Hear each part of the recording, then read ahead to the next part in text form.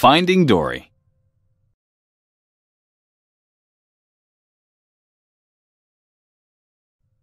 Dory was a baby blue tangfish. She lived with her parents, Jenny and Charlie. But Dory was not like other fish. She suffered from short-term memory loss. Dory's parents tried to help her with her memory, but nothing seemed to work. One day, her parents taught her how to play hide-and-seek. Her parents hid while Dory counted. But Dory quickly forgot about the game. When her parents came out of their hiding spots, Dory was sad that she had forgotten again. When she was little, Dory was separated from her parents. Alone, she wandered the ocean looking for them. As Dory swam, she asked the different sea creatures she met for help. As the years passed, Dory forgot all about her parents. She knew she was looking for something, but she couldn't remember what. Then one day, Dory saw a boat pass overhead. Nearby, she heard a panicked voice. "They took my son!" someone cried out. "My son! Help me, please!" The voice was coming from a clownfish named Marlin. He was looking for a boat that had taken his son Nemo. Dory knew which way to go. "Hey, I've seen a boat," she told him. "Follow me." Together, Dory and Marlin traveled across the ocean and brought Nemo home. When they returned from their adventure, Marlin invited Dory to live with him and Nemo on the Great Barrier Reef. Dory was very happy in her new home. One day, she went with Nemo on a class field trip to see the stingray migration. The stingrays were going home. Dory swam after the stingrays, but she got too close to the edge of the reef. She was pulled into the undertow. As her whole world went black, she had a fuzzy memory of her parents. When Dory woke up, she had a strange feeling. "I remembered something. I actually remembered something," Dory said excitedly. "Something important." Marlin asked her what it was, but she couldn't remember. But Nemo had overheard Dory muttering about the Jewel of Morro Bay, California. When he told Dory what she had said, it triggered another flashback. "My family! I remember my family!" Dory gasped. "They're out there somewhere. Let's go! We have to go!" Dory raced off, but Marlin pulled her back. "No, Dory," he said. "California's all the way across the ocean. How come every time we're on the edge of this reef, one of us is trying to leave? For once, can't we just enjoy the view?" Dory looked at Marlin sadly. "Please," she said. "All I know is that I miss him. Do you know what that feels like?" Marlin sighed. "I know what that feels like," he said, remembering how much he had missed Nemo when he was gone. He and Nemo agreed to go to California with Dory. With the help of Marlin's sea turtle friend Crush, the trio soon made it across the ocean. When they got to Morro Bay, Dory swam around shouting for her parents. A group of hermit crabs tried to shush her, but they were too late. Dory had woken a giant squid. The squid chased the trio and grabbed Nemo, but the squid lost its grip, and the friends were all flung into a nearby kelp forest. As Marlin comforted Nemo, he lashed out at Dory. "Go wait over there and forget," he told her. "It's what you do best." Upset, Dory went to find help. Suddenly, she heard a voice. Dory swam to the surface, calling out to Nemo and Marlin. "Guys, I found help!" she cried. Marlin and Nemo caught up with Dory just in time to see a pair of hands grab her and take her away in a boat. The humans dropped Dory into a fish tank and clipped an orange tag to her fin. Suddenly, an octopus popped out of the sink next to her. His name was Hank. He was actually a septopus, an octopus with 7 tentacles. Hank told Dory that she was in quarantine, where sick animals were treated before being released back into the ocean. Then, he explained what her tag meant. "It's a transport tag for fish who can't cut it inside the institute," he said. "They get transferred to permanent digs, an aquarium in Cleveland." Dory told Hank that she couldn't go to Cleveland. She had to get to the Jewel of Morro Bay, California, to find her family. Hank looked at her confused. "That's this place," he explained. "The Marine Life Institute, the Jewel of Morro Bay, California. You're here." Dory looked around. "I'm from here," she gasped. Hank asked her what exhibit she was from, but Dory couldn't remember. The octopus offered her a deal. If he helped Dory find her family, she would give him her tag so that Hank could go to Cleveland in her place. Dory agreed, and the pair took off.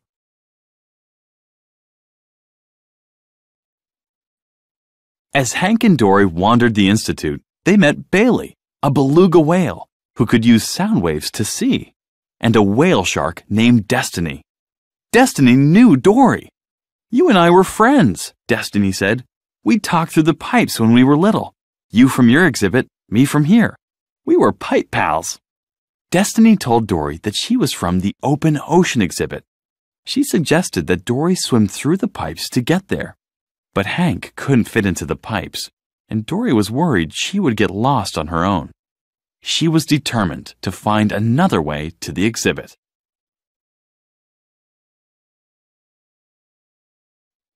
Using a baby stroller for transport, Dory navigated while Hank rolled them toward the Open Ocean exhibit. But the two made a wrong turn. They ended up in the touch pool, a tank where children got to touch sea creatures. Hank was scared, but Dory encouraged him to just keep swimming. Finally, they escaped. Dory looked up. They had made it to the Open Ocean exhibit. Dory gave Hank her tag. "You know, I think I'm going to remember you," Dory told her new friend. Hank shook his head. You'll forget me in a heartbeat, kid," he said. "I'll have a hard time forgetting you, though." Gently, Hank dropped Dory into the tank. Back in the Open Ocean exhibit, Dory spotted a trail of shells. She followed it and found her childhood home. Her parents weren't inside, but her memories came flooding back. She remembered going outside to look for a shell for her mom and being sucked into the undertow. "It was my fault," Dory said sadly. "My parents, I lost them." Just then, a crab interrupted Dory's thoughts. He told her that the blue tangs had been taken to quarantine. They would be shipped to Cleveland. Dory couldn't believe it. "What? No!" she cried. "But I just got here." The crab gave Dory directions back to quarantine. Without Hank around, she would have to go through the pipes. Steeling herself, Dory bravely swam forward. But try as she might, Dory couldn't remember the directions. In no time, she was lost. Then Dory remembered Destiny. She called out in whale to her friend. Bailey and Destiny gave Dory directions to quarantine. Dory was almost there when she ran into Nemo and Marlin. They had found a way out of the gift shop aquarium and into the pipes. They had been looking for Dory. Marlin apologized to Dory. Then he headed back down the pipes. "Follow me," he called to his friend. "It's time to head home." But Dory wasn't ready to go. Wait, she pleaded. My parents are here." The trio continued through the pipes together toward quarantine. But Dory was nervous to meet her parents. "Do you think my parents will want to see me?" she asked. "Because I lost them?" Marlin smiled at Dory. "Ever since I met you," he began, "you've shown me how to do stuff I've never dreamed of doing. Dory, because of who you are about to find your parents. And when you do that, you'll be home." When they reached quarantine, the tank of blue tangs had already been loaded on the truck to the aquarium. Suddenly, Hank appeared. Lifting Dory and her friends into a coffee pot, he helped them onto the truck. Inside, the blue tangs recognized Dory. They explained that her parents had gone to quarantine to find her years ago. They had never returned. Dory realized her parents were gone. "I don't have a family," she said sadly. "No, Dory," Nemo said, shaking his head. That's not true. Dory swam backward into the coffee pot and was scooped up by Hank. Looking in the pot, Hank was surprised to see that Marlin and Nemo weren't there. "Your orange friends are on their way to Cleveland," he told Dory. Suddenly, an institute worker grabbed Hank. Surprised, Hank dropped Dory. He watched horrified as the little blue tang spilled onto the floor and down a drain to the ocean. Dory shot out of the drain into the ocean. All alone, she began to panic. "What do I do?" she wondered. "What would Dory do?" As Dory swam, she spotted a trail of shells. She decided to follow it. In the distance, Dory saw two figures moving toward her. It was her parents! They were overjoyed to see Dory. They pulled Dory close, smiling through their tears. "It's you! It's really you!" Dory cried. Dory's parents explained that when they didn't find her in quarantine, they realized that she must have gone through the pipes to the ocean. They knew they had to do the same thing. They had been waiting in the same spot for years, hoping Dory would return. When her parents asked her if she had been alone all the time, Dory suddenly remembered her friends. Marlin and Nemo were still on the truck.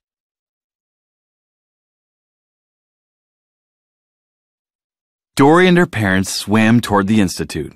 Dory called out to Destiny to help them. Bailey and Destiny jumped out of their pools and into the ocean. The whale shark was thrilled to see Dory. But Dory didn't have any time to waste. Bailey had used his special sight to locate the truck. Dory asked some otters for help. Destiny flipped Dory toward the truck, and one of the otters caught her. On Dory's signal, all the otters began to hug. It was a cuddle party. Traffic stopped. The otter brought Dory to the back of the truck. Hank took Dory and placed her into Marlin and Nemo's tank. Nemo was excited to see Dory. "Dory, you came back," he said.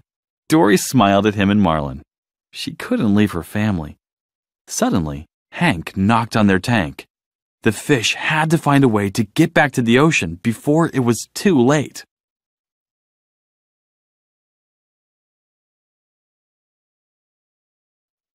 As Marlin called for Becky, Hank put Marlin and Nemo into the bucket.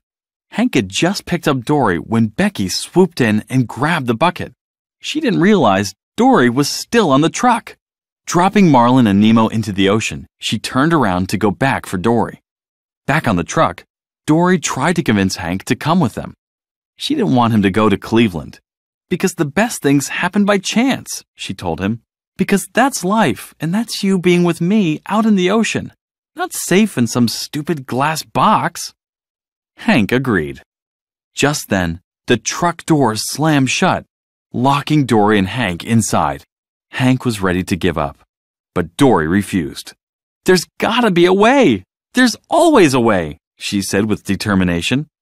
Looking up, the two spotted a vent in the ceiling. Hank was relieved. "Holy carp!" he cried out. "There is another way." Together, the pair squeezed through the vent. Holding Dory, Hank stretched himself across the windshield. The two institute workers inside the truck jumped out. Hank took the driver's seat and set Dory in a cup. He steered while Dory navigated. Dory knew they had to get back to the ocean. Nervously, Dory looked at Hank. She was going to ask him to do something crazy. "I'm okay with crazy," Hank said, smiling. Together, they drove the truck off the road and into the ocean. Dory, Hank, and the rest of the fish fell into the ocean where Dory's friends and family were waiting. They were free. A short time later, Dory found herself back on the Great Barrier Reef. Hank, Destiny, Bailey, and her parents had come to live with her, Marlin, and Nemo. One day, Marlin followed Dory to the drop-off. He was worried that she would forget where she was going and get lost. Dory stopped at the edge, looking out into the vast blue. Then she turned to Marlin. "I was just enjoying the view," she said. Marlin settled next to Dory and turned around. "Wow, it really is quite the view," he agreed. Dory looked behind her. Her combined family was gathered together, smiling at her. Dory had a feeling she'd remember this moment forever.